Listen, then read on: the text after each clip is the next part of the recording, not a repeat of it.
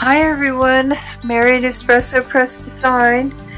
Thank you for joining me today. Another magazine rub on we're going to do and further this exploration to the next level as we both learn at the same time, in real time. But thank you for joining me today, September 19th, 2024. First I want to go over something that I forgot to say for the spools, and chances are pretty good by Tuesday I'm going to forget. So I have this box of ornate buttons, and you could really decorate these to the hilt if you would desire. Put a little swatch of pretty ribbon or lace and add a pretty button on there and send that in Happy Mail. And again, if your punches, whatever size your punches are, you can make much larger spools, but I am going to come up with a few more circle punch designs that we can use for various things, embellishments, whatever. And I just wanted to, I forgot to do that in the last video. So today we're going to do another one like this, which is a progression from playing around.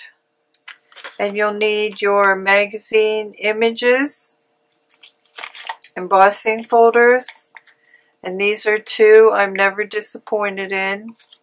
They always make everything look great. A base, some glue,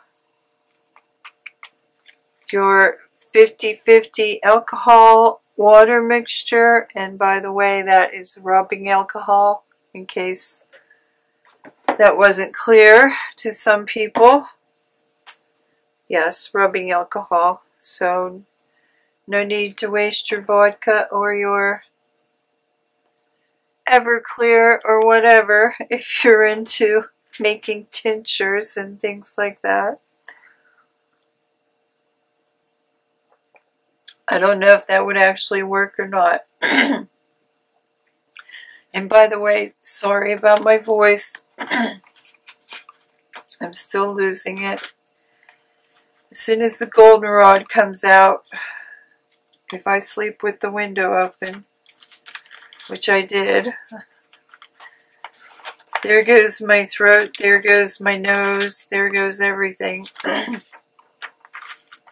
So I have chosen my images. And of course, unless I want to tear apart my photography magazines, which I don't think I'm ready to do quite yet, I was looking for more black and white images, like the first Republic. Couldn't find any, but this might be an idea. Something graphic, simple and graphic, if you don't want a word like I'm going to use. And today I'm going to use this one. So you'll need some glue. Did I say glue? I hope so. And I have my 5, what are they? 5 1/4 by 4 inch bases. Just going to choose another one. And these are recycled from old watercolor sketchbooks. And that'll probably work. Wait. Let me see. Get something a little more simple on the back. Okay, that'll work.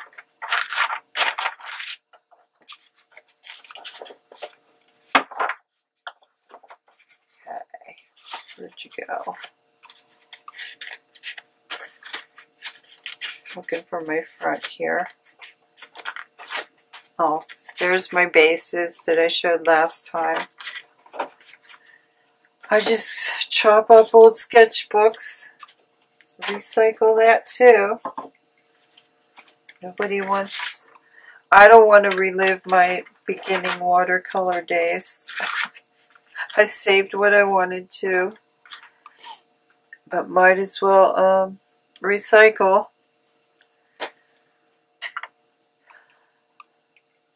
So I'm just going to cover this base. Show you how to put this one in the embossing folder because it's a little different. I'm using Elmer's purple glue.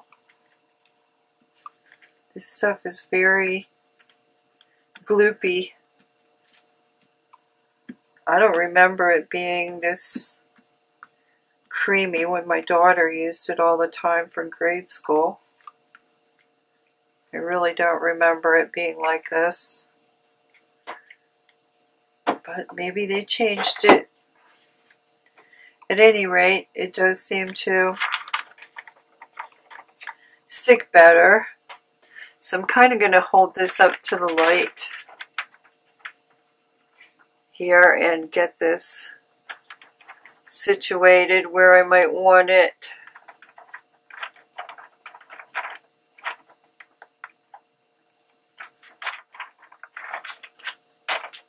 And I think that looks pretty good.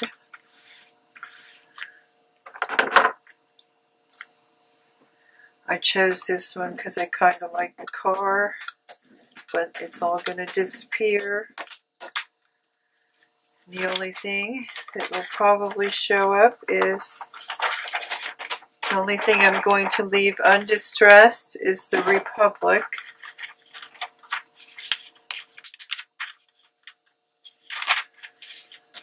So while that's drying, I will explain some other things that I've explored this week. No new papers.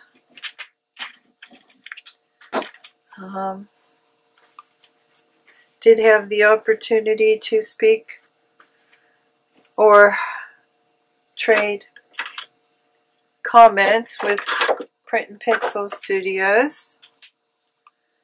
Met a lovely customer on Etsy, Paper Moon Dreamer, who found me through there, she said. Very appreciative, and I hope she finds a way to download her order.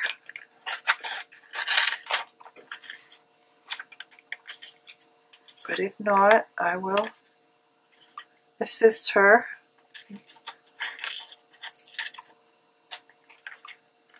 To make sure she gets her product on Etsy, which to my knowledge they still haven't changed it, that you can download if you're using the app. You have to use a browser.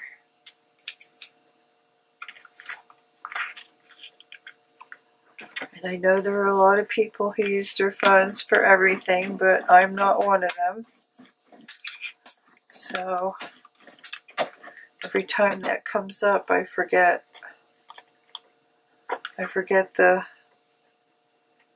correct answer as to why you're not getting permissions to download your product.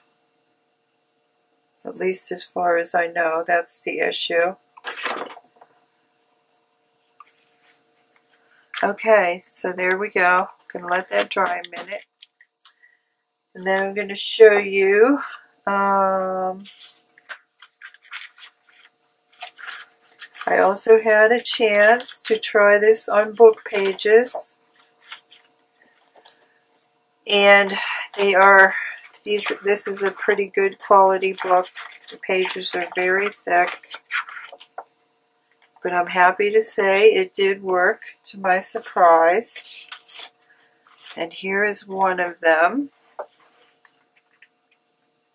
which I love that, because that came out looking like denim.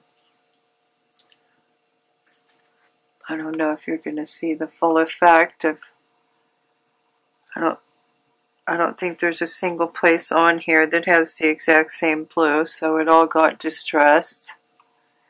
It took longer, and I had to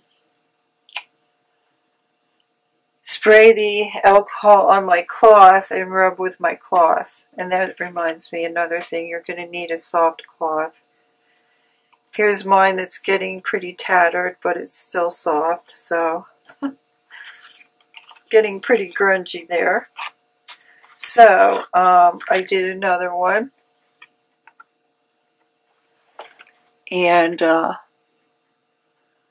you're not going to see that as much because it's gray and there's not as much contrast.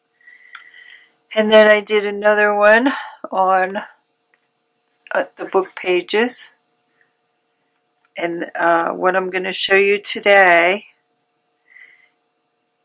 helps you probably remove more of the background, while at the same time giving you a more distinct pattern on top.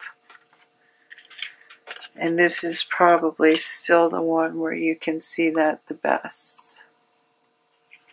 And I used my favorite embossing folder. This one's a little warped, and I actually went back and bought another one. Let's see if I can get that to show. No. Let me see if I have something black here. There we go. It's a little better. So I'm looking at something like that. I don't have my feathers out here. I'm never disappointed in this one. That always gives me great results every time I use it. And let me see if my feathers are handy. I didn't think of grabbing those because I'm not going to use them. But this particular folder, it only gives me great results on this thick paper because it always tears my paper, so I don't use it that often. But it was great for showing you that example. So, okay, I'm going to get my favorite boho one here. See if this is dry. And then, oh, I wanted to put another little element on there. See if there's anything. I'm probably going to cover up that white spot. Let me get my tear ruler.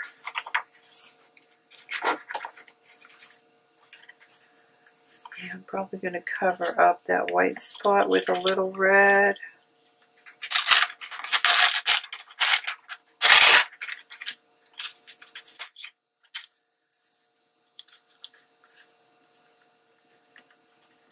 And then I might apply that extra little heart. Hopefully that's long enough because I don't want more white.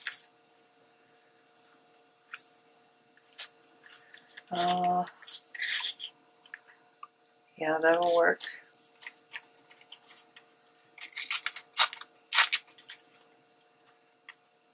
Just going to cover up that little white spot. And I'm probably going to go in a straight line. Put the little heart down there. I'm just going for something graphic.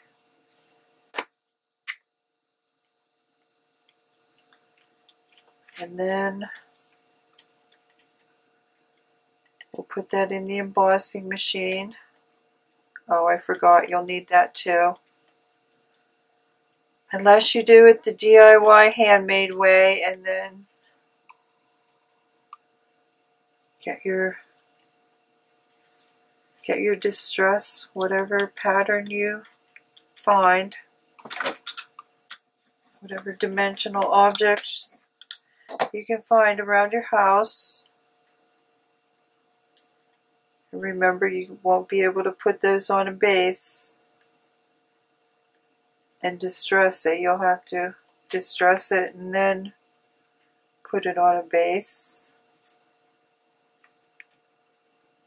I should have used regular glue for that. It will stick with regular glue and it's not as gloopy.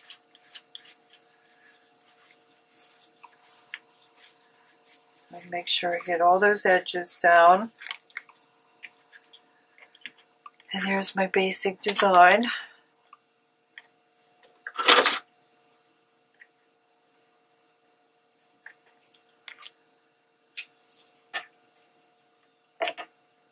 Okay, I don't think there's anything else I had to say. I wish there was because I could probably use another minute, but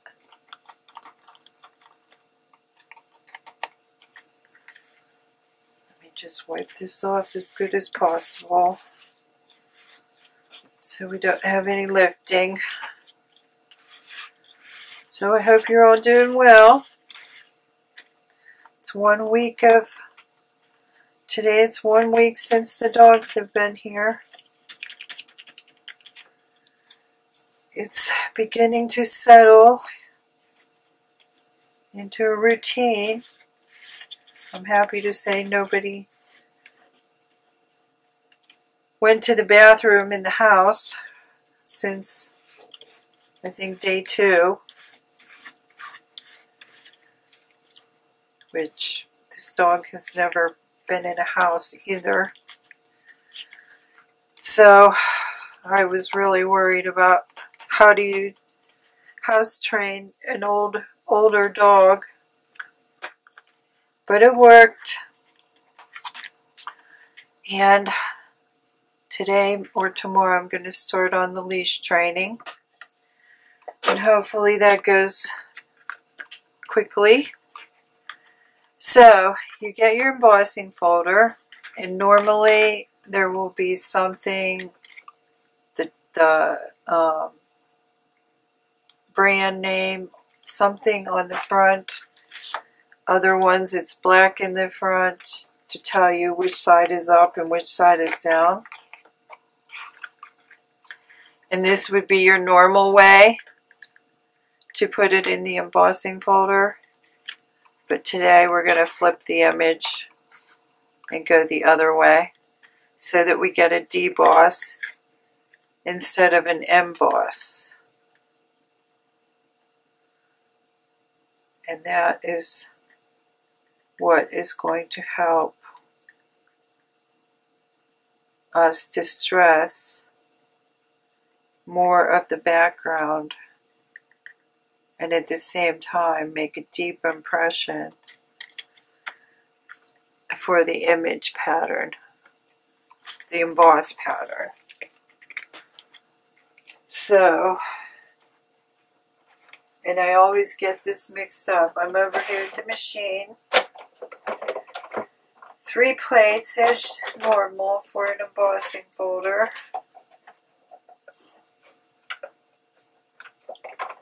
I'm going to hope this does not stick.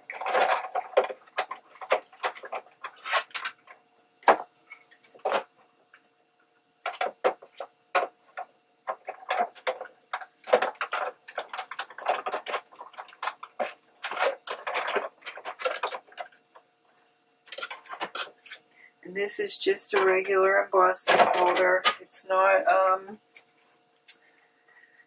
not 3D, but you can. This was still slightly wet, so I got a pretty good impression. So there is the emboss. And then I'm hoping to take out everything around the Republic and the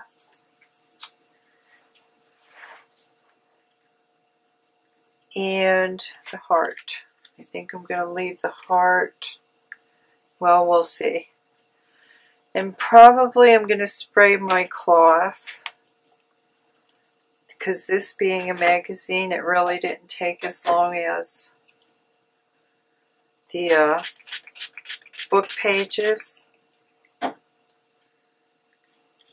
So where are we? Again, usually by the third go round,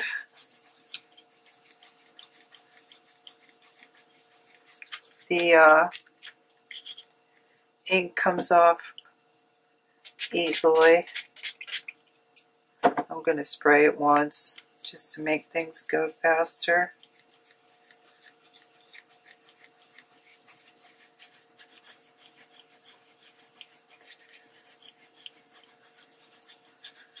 So I'm going to try to keep my embossed design, the sunken part, the lowest part, as dark as possible, while just muting that background.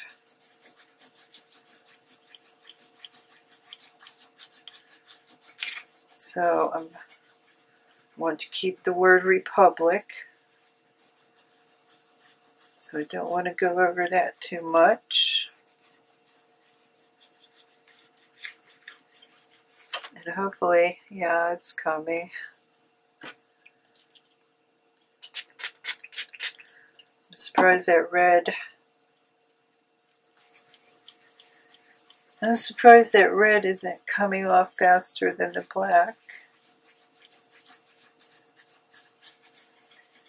And again, every magazine is different. Some magazines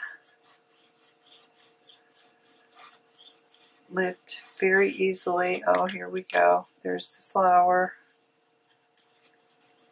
Doily, whatever. Circle.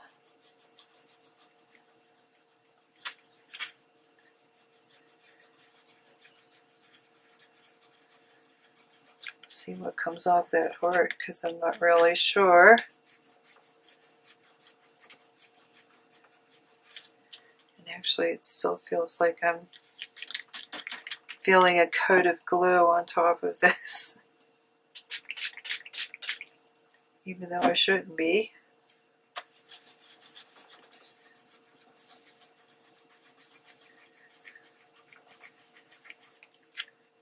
Oh, there we go. Here the red is coming. See that red? I don't know if you can see that. And it seems like I just, instead of that becoming white, it becomes gray.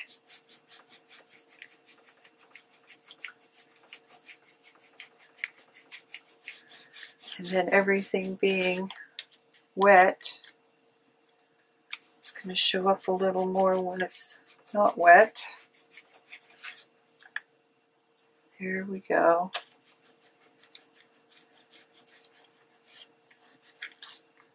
I'm going to start spraying my cloth. So you just keep distressing until you're happy with it. Keep remembering that you don't want to completely damage the paper, because every time you go over it, you are damaging the paper. Not as much as a sanding block or nail file or something like that.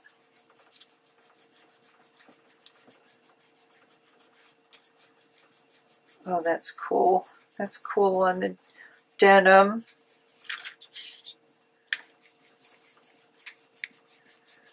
Okay, so I really don't want to be able to tell that much. That's a guy in the background.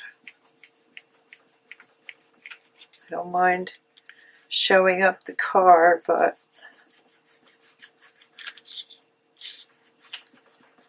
I really would like to fade that person as much as possible. So in the black and white image, in this one, it was still two people, 4 legs, but you honestly can't tell it's people at all because it's a black and white photo. This one has a little more contrast, and I think that's probably going to do it. So there we go. And I know you're not going to see it in here as much because my lights fade everything out. And you'll see it a lot more in the photo when I take the photo. I think I can get a little more off that corner right here maybe. Even though I don't need to distress that background because it's already a camouflage.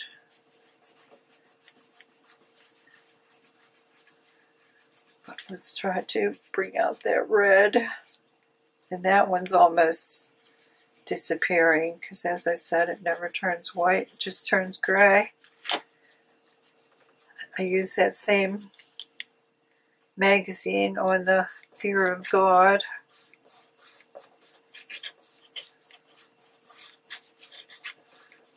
Okay, now that arm is disappearing. I'll never get that leg to disappear. It's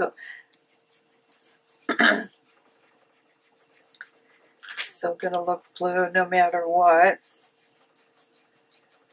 But maybe I can blur the edge, which I am, blurring the edge of those pants. So there we go. That might be a little better. And I know it still looks like a guy from here. But close up you can't tell. And it just looks like shapes. Okay, so I'm trying to think if I can put something else on top there to camouflage that a little more. Like I did this one with the homemade washi. But I really don't think so. I think it's going to stay like that. Maybe I can get a little more off the top of that car. Make that fade a little bit more. But as I said, I didn't mind the car. I actually like the car.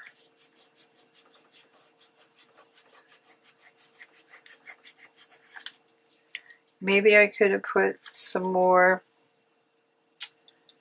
magazine confetti to blur that pants line a little bit, but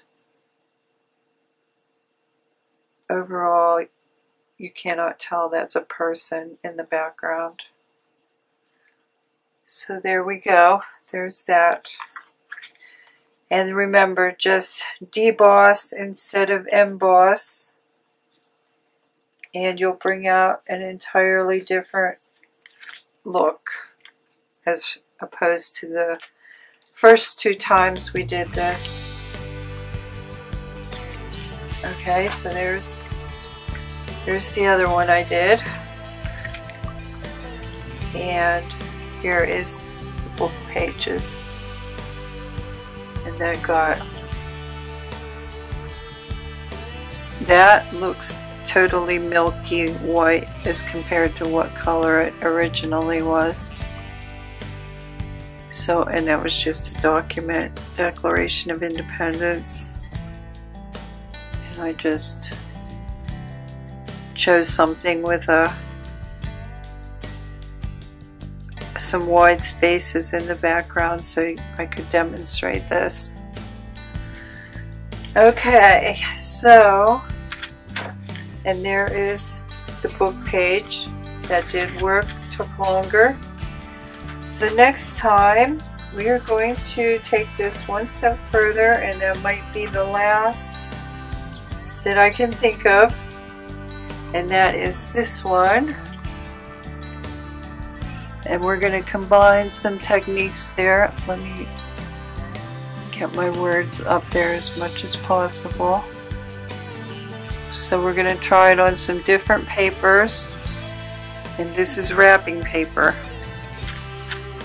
So get your wrapping paper for part 4, and you're going to want something with some white in the background. So that's the only requirement, and you don't want good quality wrapping paper, because I tried it on good quality and it didn't exactly work the way I hoped. And this is just Dollar Tree wrapping paper. So no need to get out your good stuff, and we're gonna make a little thing like this. And that's just on book page. So that's what we're going to do next time. And then I think that'll probably be it for the magazine rubbing trash to treasure and paper rubbing trash to treasure, because I can't think of what else we can do this on at the moment. But if I do come up with something else, I'll extend it. So thanks for your time, everyone, and I'll see you next time. Bye!